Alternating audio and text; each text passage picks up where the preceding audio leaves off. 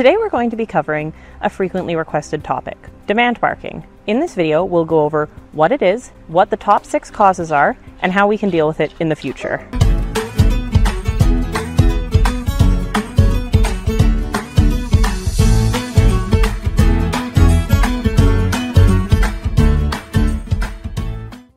You may be wondering, what is demand barking?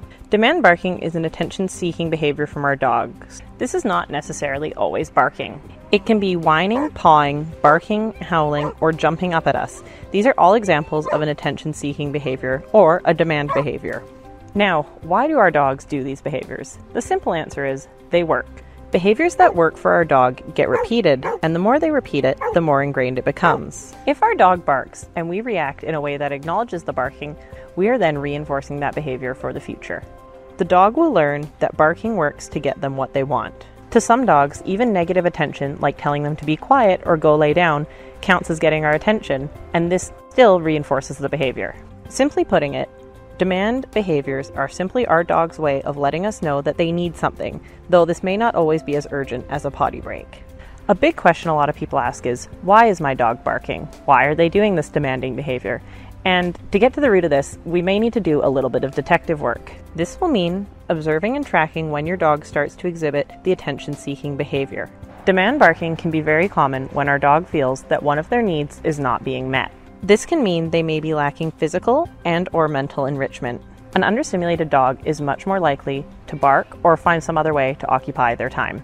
This could include behaviors such as digging or chewing to entertain themselves. Just as an example, if we know that after a walk our dog gets very worked up and may bark at us when we settle on the couch to watch TV for the evening, you can try having something like a Kong ready to go in the freezer as a calm down activity and a form of entertainment for your dog.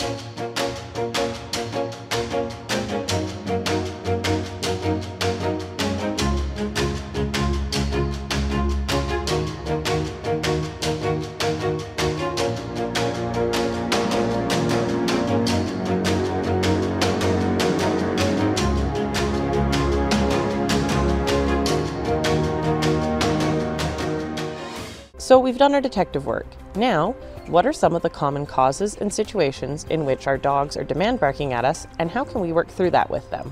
One very common example that you'll hear a lot of people talking about in terms of demand barking is when we are sitting relaxing on our couch and our dog has decided that they would like to do something. In these cases, the dog will usually come up to us and start barking.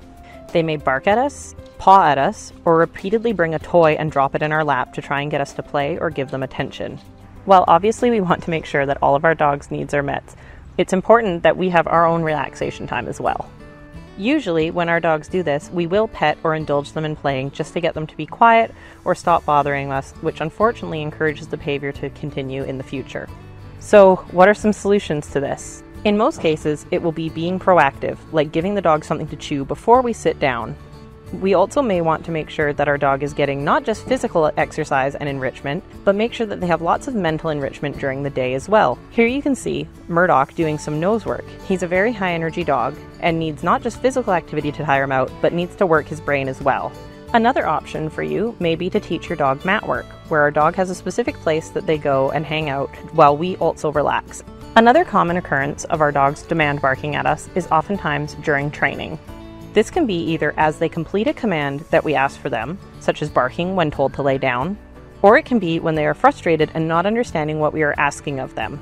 In these cases, the barking can quickly become paired with the behavior we want. So we are teaching our dog by rewarding them for the down when they bark at us that the behavior that gets rewarded is barking as they lay down. So what are some solutions to this particular issue? In most cases, the solution for this will be making sure that we aren't skipping steps. A lot of our dogs are barking at us because they're frustrated and don't understand what we are asking. By making things a little bit easier for them or going back a few steps and setting them up for success, in a lot of cases we can diminish the barking before it gets too out of hand. If our dog is getting too worked up during a training session, we may also want to work on some more calm behaviors. For example, if you're doing a lot of spins with your dog and your dog loves doing spins and starts getting very excited and barking at you, you may want to switch up to some behaviors like a sit or a down that require less excitement and movement. Another great tip is just to keep your sessions short and successful. Sometimes when we make training sessions go on too long, our dog can start to get frustrated and confused and just plain tired and may start to bark at us. By ending a session on a successful note, we prevent this behavior before it even starts. Much like we talked about using behaviors like sit or down to focus on, we can use a very well-known behavior to break up frustration if our dog is struggling. If our dog is struggling and we feel like we haven't skipped steps, we can use behaviors such as a chin rest or a touch that they may know really well when they are getting over-aroused or overstimulated to help set them up for success and calmness. Probably one of the most common demand barking behaviors is dogs that bark at us to get us to throw a toy for them. Usually, to get the barking to stop, the owner will grab the toy and throw it even faster than before, which only further reinforces the behavior for the dog. In other cases, dogs may bring toys up to us when we are sitting down trying to relax, eat dinner, watch TV. In most cases, people will pick up the toy off their lap and throw it away from their body, thus still encouraging the behavior for their dog. The dog learns if they put it on your lap, you have to move it off your lap, usually by throwing it or moving it in some sort of fashion. Once we've moved it off our lap, the dogs get to pick it up and the game starts all over again.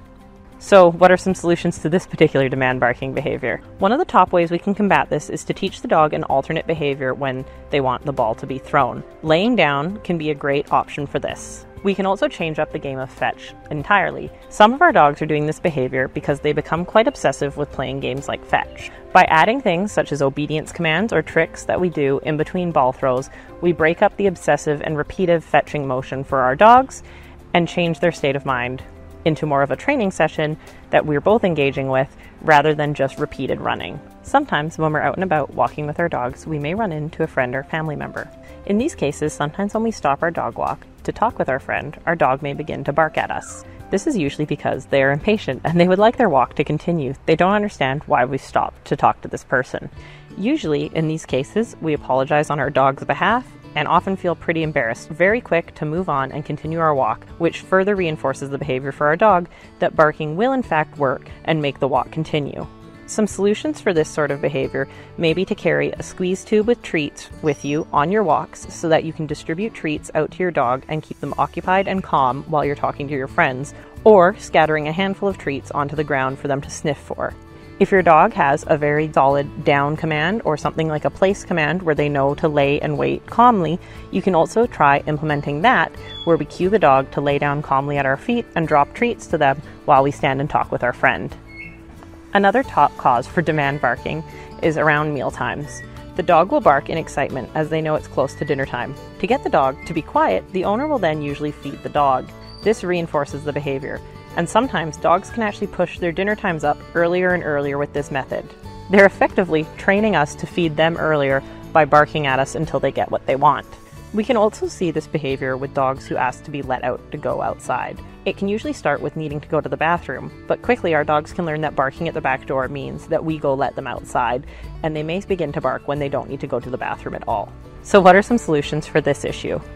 The top way to deal with this particular kind of demand barking is, in fact, to just not give them the food while they are barking at you. Sometimes this can mean that we're waiting for quite a while for them to quiet down before placing down the food. Another way to work on this is to teach our dog something like a place or a mat command where they go lay on a dog bed or a mat and we put down their dinner for them. This will effectively teach them that laying on the mat is what gets them fed and not barking at us. A lot of people hesitate around taking their dogs out to go for a walk. They may even spell the word, or try to be as quiet as possible when taking out their dog's leash and collar.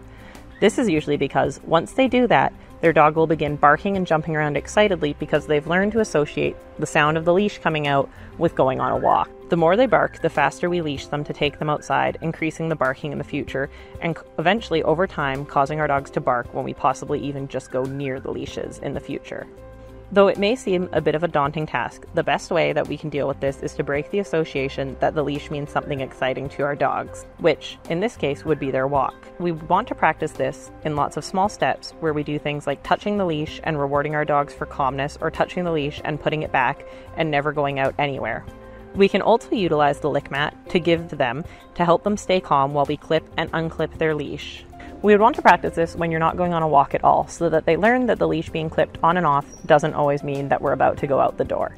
When going on walks, be patient and practice opening the door and closing it, rewarding your dog for staying with you and not immediately trying to bolt outdoors. Make sure you don't open the door and let the dog out when they're barking. Basically, we want to reinforce to our dogs that being calm equals walk time, not barking at us. Prevention is usually the best way to work with demand barking, as we don't want to accidentally start what is called a behavior chain.